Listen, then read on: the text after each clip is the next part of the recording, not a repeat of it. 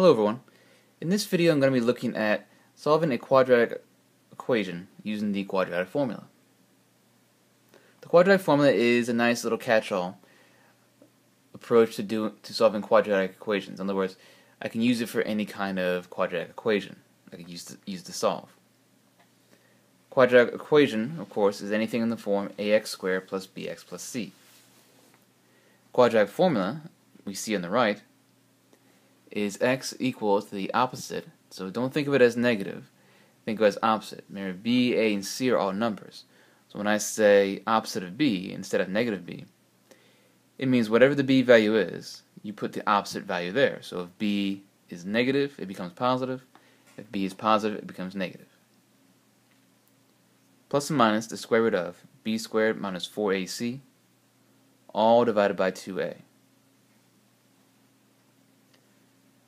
So whenever I have a quadratic equation, the only step is I have to get all my terms on one side. So before I use the quadratic formula, all my terms have to be on the same side. Doesn't matter which one it is, they just have to be on one side. So here I have 8x squared plus 2x minus 1. And I put it into my formula.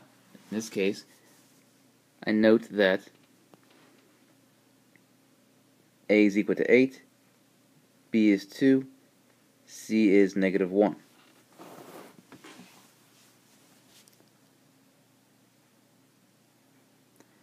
So, putting it into my formula, since b is 2, opposite of b is negative 2, plus or minus the square root of b squared minus 4 times a times c,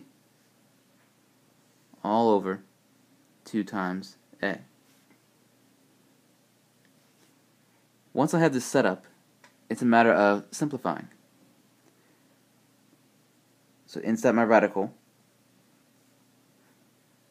this becomes 4. And since I have 4 times 8 times negative 1, that becomes a negative 32, so minus a negative makes it plus 32, all over 16. So now negative 2 plus or minus the square root of 36 over 16. I will continue on to the next page. So again, I have negative 2 plus or minus the square root of 36 over 16. I'll continue to simplify, make this negative 2 plus or minus 6 over 16. Now what I want to do here is, even though I simplified as much as I can in regards to the radical, I still need to simplify my fraction.